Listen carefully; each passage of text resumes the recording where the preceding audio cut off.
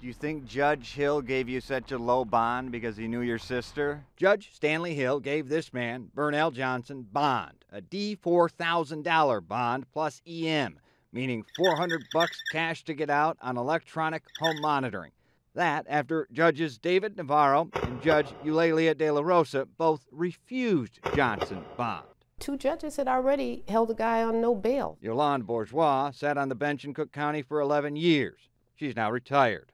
You thought Judge Hill was going to be in trouble. It's an abuse of power. Judge Hill ordered that $400 bond only after a woman in the hearing asked for it, Maxine. And Maxine is Maxine Johnson, the sister of accused rapist Burnell Johnson. And Maxine Johnson is also a retired court clerk in Judge Hill's courthouse. It's outrageous. Police Chief Tom Weitzel's officers often appear in front of Judge Hill. Will you please take some corrective action in regards to Judge Hill? He wrote to Chief Judge Timothy Evans. Evans and the executive committee punished judges found to be in the wrong. Chief Judge Timothy Evans saw our report and, citing the potential conflict Sister Maxine Johnson posed, Judge Evans moved Burnell Johnson from the courthouse in Maywood to 26th and Cal. Chief Judge Evans has decided the remedy is to then move the defendant to another courthouse.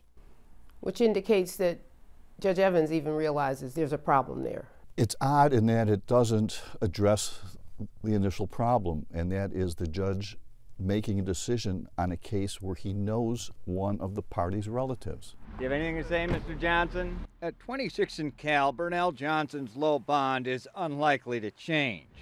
He got in trouble in 2018 driving this Pace bus. He's charged with 7 counts of aggravated criminal sexual assault of a handicapped person, his passenger. Which brings us to now. Are you surprised you got a job driving a bus? Out on electronic monitoring, Johnson is driving a bus again for a state-funded program. Not anymore. He lost his job after we inquired. Johnson's pled not guilty. No comment from Judge Hill or any other judge for that matter. Brad Edwards, CBS 2 Investigators.